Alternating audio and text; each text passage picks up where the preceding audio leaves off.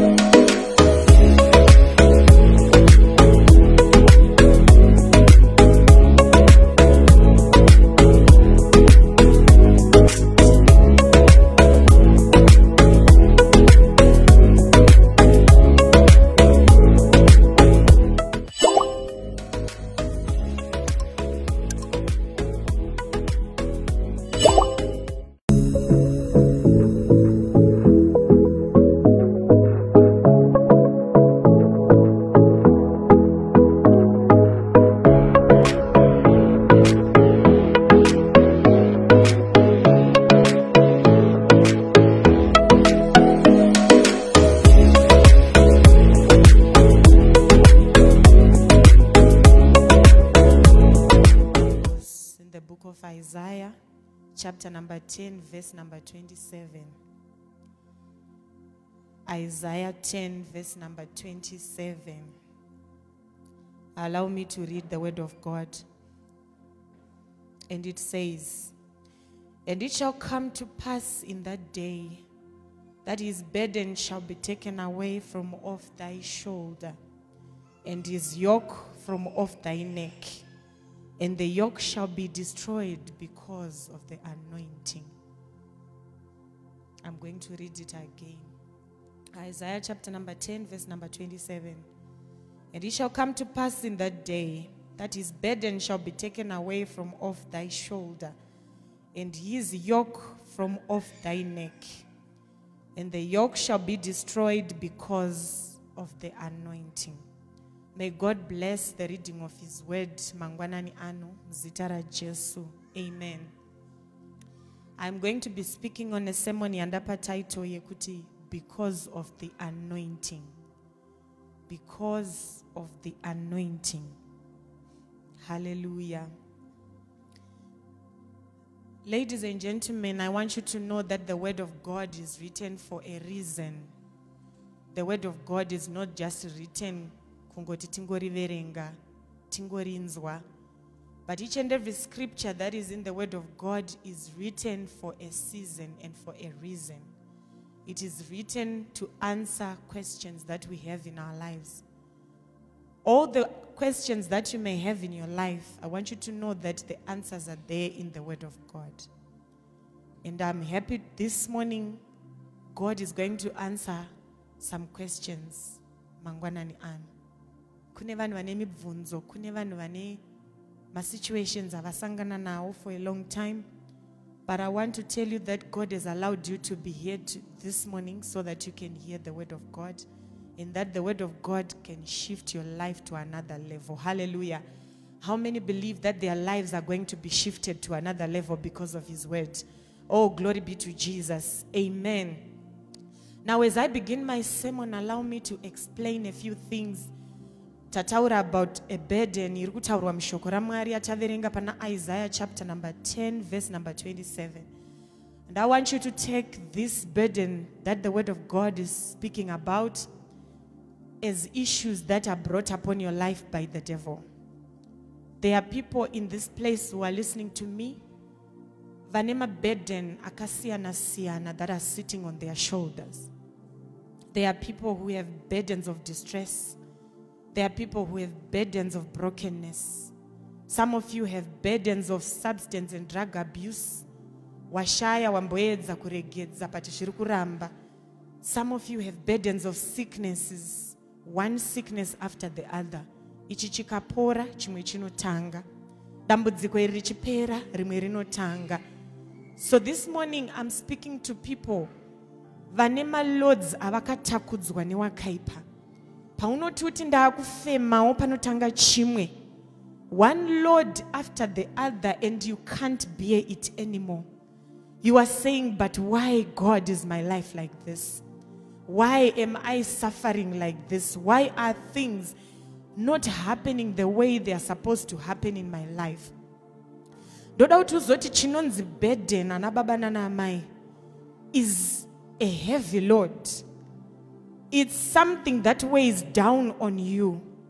It's something chino exida yatinoti carrying capacity yechinhu kana kuti yemunhu. Kana tichitaura pamusoro pe overload, pamusoro pe burden, we are talking about something that exceeds a carrying capacity yechimwe chinhu. For instance, tinogona kuloda zvinhu mubhara, but bhara rine carrying capacity. Rine parinogumira pakukwanisa kutakura zvinhu. Now when we are talking about a load, it means tikaisa zvinhu zviri over the carrying capacity yebhara iroro harichakwanisa kuaccommodata. Rinotanga kukurirwa. Now I have some people who are listening to me this morning vaakutanga kukurirwa nekuda kwemaburdens avakatakudzwa newakaipa. Some of you kuti ufambe waakutadza because that load is weighing down on you. You know, kana chinhu cha exceeda carrying capacity, when you have an overload, it manipulates movement yemunhu kana yechinhu.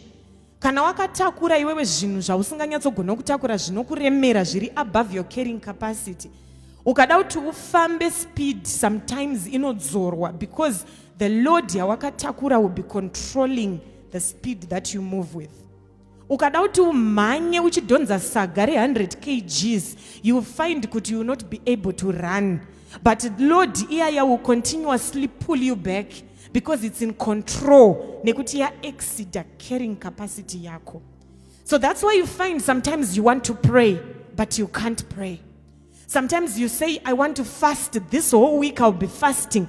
But paunongotanga kutsanya musi weMonday, dumbu rinobva rarira wobva waregedza. Why? Because the burden is weighing on you. Sometimes you get into your prayer room, I want to break those barriers, I want to deal with certain issues. But the moment you unongotanga kuti utunditange kunamata, unotanga kupera simba. Pfungwa dzinotanga kuya mupfungwa dzako kuti but uri kunamata zvako asi wakanganwa zvauri kusangana nazvo. Uri kunamata zvako but wakanganwa kuti ndiwe wakasiyiwa nemurume. Uri kunamata zvako but uchipedza kuti amen school fees iri kudiwa kuchikoro kwemwana. Now those voices begin to speak into your mind and they begin to control how you move, what you do, what you say, how you pray, when you pray, what you pray for. The devil will begin to control you. Ladies and gentlemen, I want you to know that some of you have evil demonic transactions that are ongoing right now. There are evil demonic things going on in your lives which you are not even aware of. Chaunozongoona is the result panyama. But what you don't know is there are transactions which are happening in background kwe life yako. There are things zvinoitwa munzvimbo dzakawanda zvinomanipulate how your life moves, how things are going in your life. Certain things uri kuzvirwisa panyama uchishaya kuti kosei vanhu vachingondivenga, kosei ndikada kutangawo chinhu hachibudirire, ndikatanga chinhu hachipere. But chaunenge usingazivi ndechekuti there are people behind the scenes vari kumeka sure kuti vari kukontinua kukuloda nemaburdens one after the other to make sure instead of giving glory to God, you are busy binding the devil. Now what the devil doesn't want is for you to give glory to God. What the devil doesn't want is for you to have time to worship God. What the devil doesn't want is for you kuti kana wapinda prayer unotanga kunamata uchitenda Mwari. Uchingoti Mwari ndinokudai makandinakira. Ndikatarisa upenyu hwangu Mwari ndinonzwa kukupai mbiri.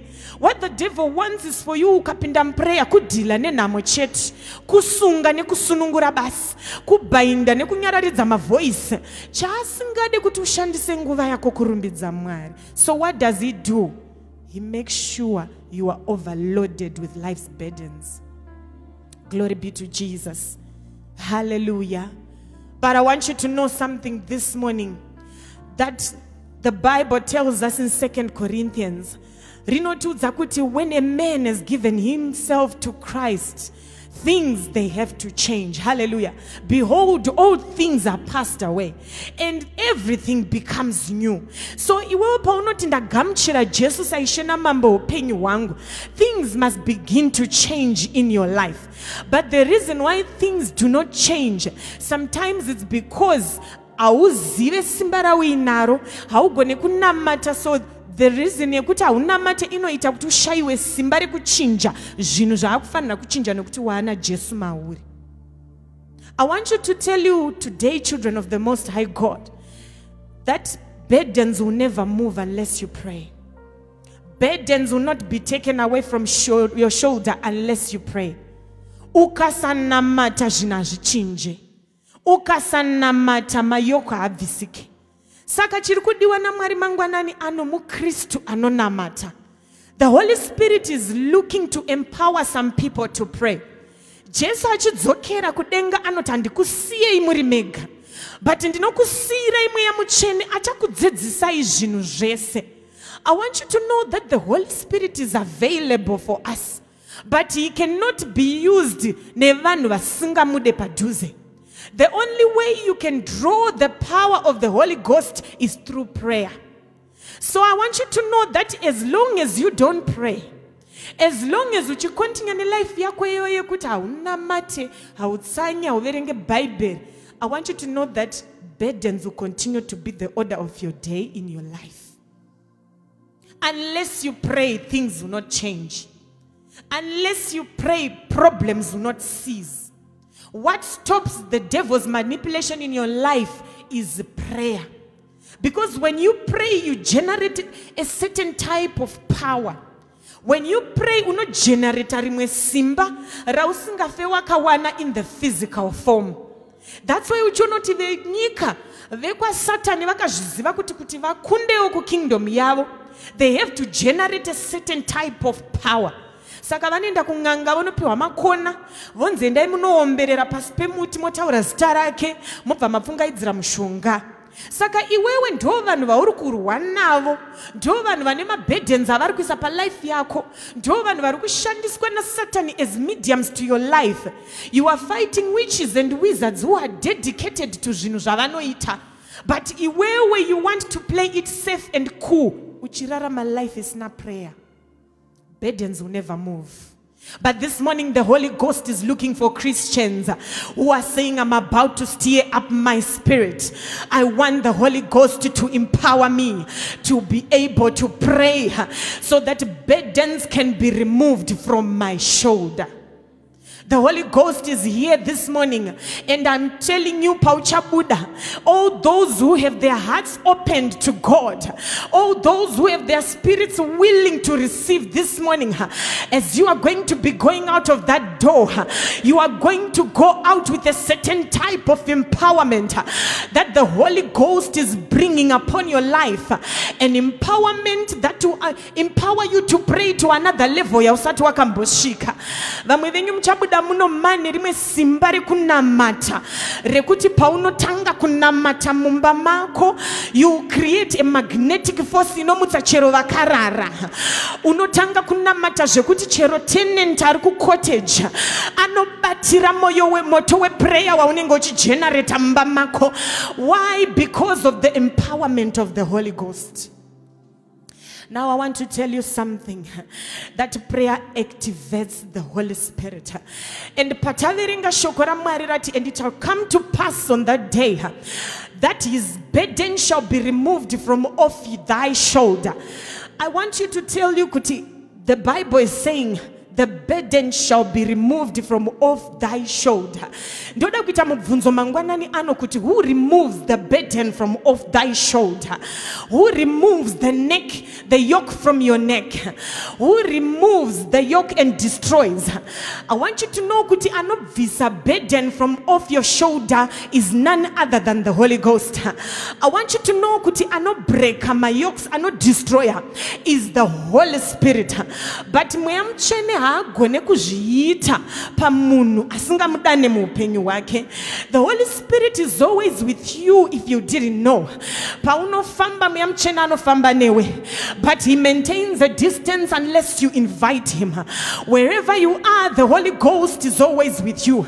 Ukapinda mukombi Mweya Mutsvene anopinda newe, ukapinda mbazi Mweya Mutsvene anopinda newe, but is always at a distance if you don't invite him. But kune avo vanopfugama voti Mwari mweya mutsvene ndizadzeiwo mangwanani ano. I need an infilling of the Holy Ghost.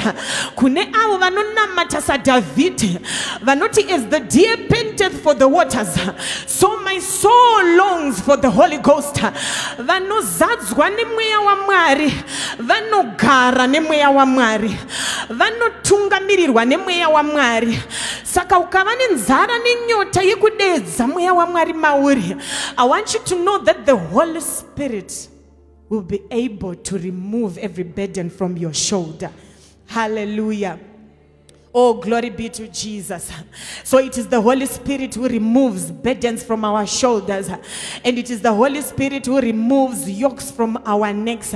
So I'm inviting you and encouraging you, child of God, this morning, that let it be your desire. Let it be your desire kugara na muyamchene. Let it be your desire kutaura na muyamchene. The Bible calls him the person of the Holy Ghost, meaning to say he's an individual. He's a being, he's a person. Saka anotodao communion newe, anotodao kutaura newe. Semataurira uneta na burua ko uya unofarira 30 minutes munopedza muri pa phone muchitaura nyaya dzakasiyana siyana. So the Holy Spirit longs to speak to you. Do you know that it's not seen with our eyes? Atizvione nekuti hatina maziso emweya. But dai maiziva kuti the Holy Spirit patinopedza nguva tichitaura nevamwe vanhu, he will be longing also kuti titaure naye. He will be sitting there behind us, beside us, achingoshuvirawo kuti dai ataurawo neni. So the moment you get into your prayer closet, pauri wega pasina umwe munhu, you close that door and you begin to say, Holy Ghost, I'm here to commune with you. I want you to know kuti zvinoita something in the person of the Holy Ghost. Zvinomupa simba to begin to work things in your life. Zvinomupa authority to begin to set things in place in your life. Why? Because you are now communing with him. Waakutaura naye, waakunzwawo kutaura kwake. And I want you to know kuti ukanzwa kutaura kwa mweya mutsvene, unotanga kuita confidence mauri. You will be confident kuti ndikatanga chinhu inini chandatanga chinobudirira nekuti handisi ndega. You will be confident kuti chero ndikaenda kumusha nemotikari nyowani, chero vakanokora tsoka yangu hazvishande. You will be confident kuti chero vakaenda kun'anga yerudzi rwupi vakanoreverera mazita evana vangu, because the Holy Ghost is in me, he will not allow things to happen to my children. Saka chimwe chinotipedza confidence vana vaMwari chikonzero chekuti hatina ukama na mweya mutsvene. So we don't know what tomorrow holds, because we don't speak to the one who sees tomorrow. We don't know what tomorrow is going to be, because hatitaure naye wacho anokwanisa kutizivisa kuti mangwana akamira sei. Unozviziva here kuti mweya mutsvene vanokwanisa kukuratidza kuhope kuti uchaita accident mangwana ugoikansela zvigoramba. Unoziva here kuti mweya mutsvene anogona kurivhila kwauri kuti murume wako ane small house, ugotodhila nazvo muprayer usina kumbonokonfrontana nemunhu, relationship iyoyo ikaterminatwa. But chinoita kuti tireact the way we do sometimes is because we don't know the person of the Holy Ghost. We don't use him. We don't commune with him. We don't speak to him. We don't give him an opportunity to direct us. But this morning the word of God is saying, and the devil's burden shall be lifted from off your shoulder. And my mandate is very simple this morning. God has just sent me to speak to his children, the people that are called by the name of God, to tell you that that burden which has been weighing you down can be removed from off your shoulder. And the person, the Spirit of God who is able to do that is present with us today. And I want you to know that if you open your heart and if you say, Lord, I haven't been praying kumashure uku, but from today I want to learn to pray. I want to receive the empowerment of the Holy Ghost, and I want him to remove every burden from my shoulder. And I want to assure you that burdens are going to fall. Hallelujah. Burdens are going to be removed from off your shoulder. Oh, glory be to Jesus. Hallelujah. The word of God is saying, and it shall come to pass in that day. And I'm happy to announce that that day is now. Hallelujah. That day is today, and that day is now. It is about to come to pass in some people's lives. That doors are about to be open in the name of Jesus. It is about to come to pass in some people's lives. That your spouse is about to come. God is about to do it for you. It is about to come to pass today that some people are about to be released from the yoke of sickness. Hallelujah. You are about to be released from the yoke of infirmity. Mangwana warwara washairwa kuti chiri kurwadza chi wascreenwa zvese mari dzapera. It is about to become a thing of the past because the Holy Spirit is in this place and he is going to destroy every demonic yoke this morning. I'm just looking for a few people who are willing. I'm just looking for some people who are willing, who are saying, I am tired of living a life full of baggage. I am tired of my progress being inhibited by the devil. You know, when you are carrying a load, kana pane vakambotakura machangani bag aya anenge akazadzwa zvina akalodwa. Ndine ma cross border ari munzvimbo ino. Sometimes unoenda kunotengesa, unoenda kunohodha zvinhu, but unokwanisa kutadza kuzvitakura zvakawanda. And sometimes kana wakatakura load, I'm sure ndinana mai vakambotsiga zvinhu pamusoro. Dzimwe nguva you may move 2 steps forward and then you move 3 steps back. Why? Because the load yawakasenga iyai ndo inenge ichidetermine kuti uri kuenda kupi. Unogona kumboenda kuside nekuti yakupushira ikoko. Zvobva zvakonzeresa confusion mulife yevamwe vanhu vakanditeerera. The reason why uri kumboti watanga business zvombotengwa zvomira zvodzokera kumashure hapana achatenga wakuda kuvhara. Pozoya one anotenga wavhura wasimudzira. You are carrying an overload. You are overburdened by the devil. And I want you to know kuti burden yaunenge wakatakura, that overload manipulates your movement. It manipulates progress in your life. That's why you find you can't go far. You are only allowed to do something to a certain extent. Beyond that haukwanise because wakaremerwa. And chinenge chichikonzeresa kuti unge wakaremerwa ndechekuti shoko rataura rikati his burden shall be removed from off your shoulder and his yoke from off your neck. Saka mutsipa wako unenge wakaiswa joko na Satan. Secret yakaonekwa na Satan ndeyekuti anoda kungovhura door one muupenyu wako. He just opens one door in your life and iwewe ukaallowa door iroro kuti rivhurike muupenyu wako. For example, anongokukonzeresa kuti uite upomboke ka one. He opens a door and that door manje he uses it to yoke your neck. Hallelujah. Anoshandisa one door kungomeka sure utaisa joko pamutsipa wako. Saka kana aisa joko pamutsipa wako, tikaenda kumaruzeva tinoziva madhongi anoshandiswa kutakura zvinhu handiti. Ende kuti dhongi ritakure zvinhu rinobopwa nejoko handiti. Anoiswa joko muhuro. So pajoko ipapo panenge paine chiconnection chinoita kuti ngoro iri kudhonzwa iyi inonohakira pajoko rinenge riri paneck. Now load inoiswa mungoro, haiiswe pamwe panhu, inoiswa mungoro. But wait now, load yaiswa yakaconnectwa pajoko riri mutsipa inotakurwa nemafudzi. Hallelujah. That is why the Bible is saying his burden shall be removed from off your shoulder. Meaning to say you've been carrying the devil's burden weighing down on your shoulders. But the problem is not on your shoulder. The problem is on the neck. Yakatakura joko. Saka Bible rikuti number 1. Tikabvisa burden toisa paside. Number 2. Tobvisa joko toisa paside. But chandafarira ndechekuti Bible ranagumira ipapo.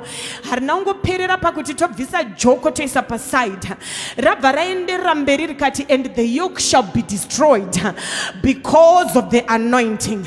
Now why is the Holy Ghost speaking about destroying the yoke? He knows that if he takes off the yoke and sets it aside, akangosia yoko iri paside, meaning to say doria riarango wabuditswa but dori chakavurwa. So if the door is not utterly closed and destroyed, the devil can quickly take the yoke and place it back on your shoulder. So what do we do? The anointing of God is available to destroy the yoke. Chanduda tuzema ngwanani ano mwana wa Mwari. ndechekuti anointing yaMwari kana yaburuka palife yako, I want you to know something. It ceases to be about you now. When the anointing of God descends upon your life, it takes over the affairs of your life. Kana wachitendera kuti mweya mutsvene burukirai palife pangu, ndoda kuti uzoti from the moment he comes into your life, it ceases to be about you. It now starts to be the business of the Holy Ghost. It now starts to be the business of the anointing. In other words, in terms that inonzwisisa, ndiri kuti kana wa invite anointing mu life yako, nyaya dzako dzinochitengwa manje ne anointing yaMwari. Nyaya dzako dzinochipindirwa manje nesimba remweya mutsvene, dzinochitengwa manje nesimba redenga. Kureva kuti zvawaichikundikana kuita, burden yawanga uchitadza kubvisa iyaiya, because the anointing has come upon your life, it will automatically be removed. I want you to know, ladies and gentlemen, and this is my announcement to the devil this morning, that I want the devil to know, when the anointing is released upon the child of God, oh, the devil does not have an option. Oh, zvikwambo zvava zvisisina option. Kana anointing yaburuka pamwana waMwari, ndati barrenness isisina option, but it has to move out of your life. When the anointing descends upon you, child of God, evil shenanigans, they cease to work. The plans of the devil become utterly destroyed, and they become utterly stopped. You've been wasting time. You've been wasting time allowing the devil to trample over you. Yet the Bible says, behold, we have been given power to tread upon the serpent, to tread upon the scorpion. Kureva kuti nini ndine simba rekuti kana kune chikwambo chiri kundivinga kuhope, pasati tatomboshika paaltar yekuti apostle vanoti vane zvikwambo huyai, inini ndiri kumba kwangu ikoko ndinosimudza izwi rangu ndichinamata ndichiti nekuda kwechizoro chiri pamusoro pangu, iwe chikwambo uri pasi petsoka dzangu, bhaibheri rakandipa simba pamusoro pako, nezita raJesu ndinokutsika. Une simba rekuti nyoka dziye dzaunorota dzichikumonera, usati watomboshika kuchecha. You have the power that you've been given by the Holy Ghost. You have the anointing from the time you received Jesus, but you don't know it, child of God. But ndozvandatumwa naMwari kuzokuzivisa nekukuempower mangwanani ano, kuti nyoka dziya dzaunorota unofanira kudzisamona wamuka, kuti iwe nyoka yandarota ichinditandanisa uya umirapa, iwe nyoka yandarota ichindimonera mirapa nezita raJesu. Bhaibheri rakandipa simba kutsika musoro yenyoka, kutsika musoro yezvinyavada. Ndoda kuti uzoti vanoenda kun'anga nevanoshereketa, kana vachiita zvinhu zvavo vanoshandisa inonzi symbolism, kureva kuti anonzi ndapapa muti unobai unosungirira machira matsvuku pabanga wobva watobaya. So they act what they want to emphasize. Vanoto demonstrate kunyika yavo iyoyo yemwe yechina. But chitinoita kuti tikundwe isusu vana vaMwari ndechekuti tinoda kunamata tiri magumbezi nekuti ndiJuni kuri kutonhora. Ndichingoti I bind the devil. I have power over you to tread upon you. Uri mumagumbezi ukafuga musoro ukamboburitsa kakona because uri kuteerera weather.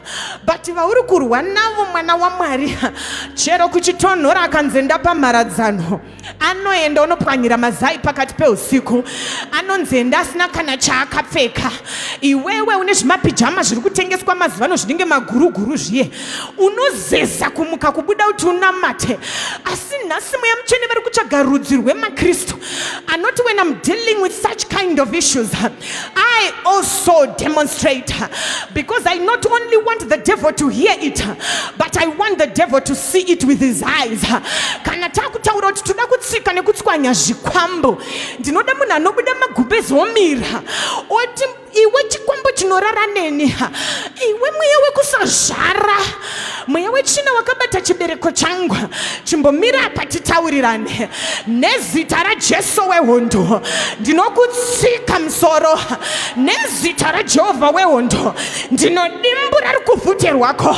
Nezita raJehovha wehondo hauna chako pavana vangu. I tell you, if you change your prayer, you are going to see things move. Ukatanga kuita munamatiro iwoyo, vamwe muchamuka majinya akafa makuseni, zvikiti zvavo zvakafa makuseni, muchamuka zvishiri zvavo zviri mugadheni makuseni, ugoti kodzabvepiko shiri idzi. Mweya mutsvene wokuyeuchidza oti because of the anointing you have power to destroy. Ndiwo mayoko acho iwayo anodestroywa. Ndiwo maparadzira acho atinoita mayoko. Ana baba nana mai hatichada chiKristu chekuti munouya kuno kuchechi tokunamatira nhasi wobuda dhimoni, wodzoka next Sunday wobuda rimwe dhimoni, wodzoka next Sunday but wanobuda futi mweya wetsvina. Pane chiri kuleka. Chiri kuleka is the empowerment of the Holy Ghost. When you are empowered with the Holy Ghost, you are only delivered once and zvatopera. Because from the moment you are delivered, the anointing oil takes over. From the moment yaunosunungurwa, the anointing oil, the Holy Ghost will begin to teach you. Kuti chimuka regina yangu vekunamata. That 12 o'clock chimuka unamate. Mweya mutsvene kana akazara mauri, haunzwe hope panguva yekunamata. Chero pari pakati peusiku warara na9, 12 o'clock alarm ikarira, unonzwa kamwe kasimba kekuda kunamata. Chinokupedza simba nekukunzwisa hope. Mweya mutsvene mushoma mauri. But nhasi ndauya naye akazara. And ari kuti vari kundida, I'm available. Those who want to go home with the Holy Ghost, it's a matter of opening up your heart. Those who want to receive the anointing oil, I want you to know that the anointing that breaks yoke or yokes of bondage is here this morning. The yoke breaking anointing is here. Not only do we have the yoke breaking anointing, but the yoke breaker is here. Saka kureva kuti uchabuda muno une number 1, the yoke breaker himself. And you are also going to go out with the yoke breaking anointing. Saka zvese zvasara zvakakumirira kumba, ndoda kuti zvezvipo wakagara ipapo umbodemonstrate nemutsipa wako, umboti joko rese riri pamutsipa wangu wakubva, joko rekushayiwa mabasa wakundiregedza, joko rekusabata vana wakundiregedza, joko rekutadza kunzwa Mwari. Kune vamwe vanhu vari muno vaimbonzwa Mwari but izvezvi hauchanzwa Mwari. Wakapfekedzwa joko rekuti haugone kunamata, wakapfekedzwa joko rekuti zvinhu zvako hazvigone kuendeka. But this morning I'm happy to tell you that every yoke is about to be destroyed, and it shall come to pass in that day that the burden shall be removed from your shoulder. Am I speaking to people who are carrying burdens? Allow me to declare over your life that that burden is being destroyed in the name of Jesus. That burden is being destroyed in the name of Jesus. It's being removed. That burden of rejection, that burden of substance abuse, kuneva komana who are struggling to let go of masturbation, that burden is about to be lifted. It's the devil who has yoked you kuti pasawani chinofamba in your life. But this morning allow me to announce that the devil is a liar and he belongs under our feet, and we stand in the authority of Jesus Christ this morning. Do I have ambassadors of Jesus Christ who are saying we are standing in the authority of Jesus? I want you to know that you have authority and the power to destroy and demolish any yokes of the devil over your life. But chauri kungoda kungoti mweya mutsvene, it is now about you. Mweya mutsvene, it's now about you. Take over my marriage. This yoke baba yakabata mutsipa wemarriage yangu, tikakunda hambu iri kune rimwe rinenge rakatimirira, tikapukunyuka conflict iyi kune imwe inenge yakatimirira. But from today, oh God, because of your anointing, it's going to be a thing of the past. Allow me to announce to you mangwanani ano.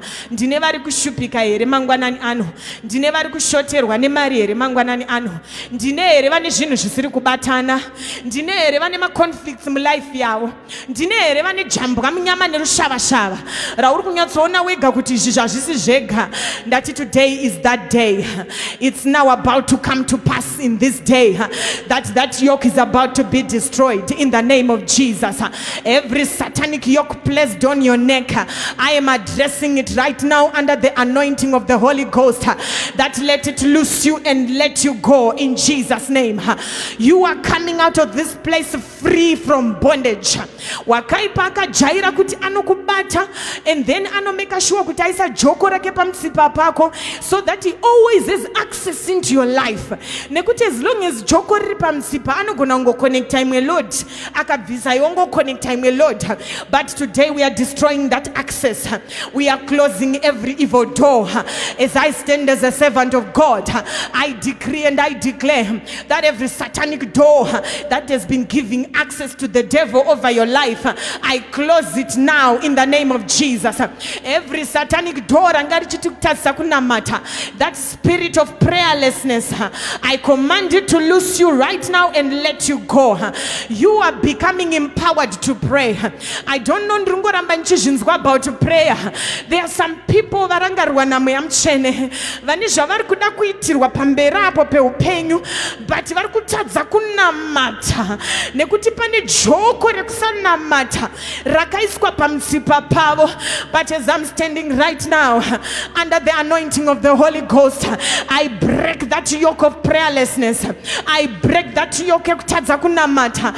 From today you are receiving an anointing which is going to help you pray, and that prayer is going to take you where God wants you to be. Kune vanhu vari pano vane maevil shenanigans ari kuitwa behind their back. There are evil schemes that are ongoing right now as we are preaching. Kune vatori kumakrawa izvezvi, kune vari pamaota eng'anga, kune vari mudzimba dzevaroi right now vari kupfungaidzira mishonga. But as I'm preaching right now, I'm seeing the Holy Ghost rising up as a mighty force. I'm seeing the anointing visiting those shrines. I'm seeing the anointing destroying their plans. I'm seeing the anointing setting fire pama altar avari kumisikidza. Pane vane mabhodhoro akaiswa zita ravo, makaiswa zita rako mubhodhoro rakanyorwa pabepa, rakanyorwa kunzi haufe wakawana basa, haufe wakabata mari inodarika $1,000. But as I'm praying right now, I decree and I declare that limitation is about to be broken. Bodhoro iroro takatomira pano, mweya muchena ari kuriloketa kwariri, riri kutsemuka in the name of Jesus. And some of you are going to be surprised. You are going to be shocked. Suddenly things are about to move. Suddenly there is going to be a shift. Suddenly wakutanga kubata Maria wongosati wambobata. Suddenly mwana uyanga kutambudza akuzokuteerera, because tapisa mbia dzavo, tapisa mabhodhoro avo, tapisa zvikwambo zvavo, tapisa mishonga yavo. Saka kana tapisa ubude muno wakadaro, uri kubuda muno wane shanduko, uri kubuda muno zvinhu zvakumeka sense muupenyu hwako, uri kubuda muno zita rako richatanga kutaurwawo panotaurwa mazita makuru. God is doing something in our midst right now, and I want you to rise up to your feet and begin to pray, begin to decree and declare and say, because of the anointing I'm coming out of every satanic bondage. Because of the anointing every burden is being removed from my shoulder. Because of the anointing the yoke is being destroyed. Yoke yese yange yakandibata, joko rese ranga rakakubata, wakambona ere kana mombe ichipoponorwa ngakubvisa joko pane itabata wabata, ndo bata wabata yatruda utite right now mu prayer. Bata wabata yekuti Satan haufe wakabata futi mtsipa wangu, kana pane vanogona kumupfura nemakumbo ekumashure zvinoita donge.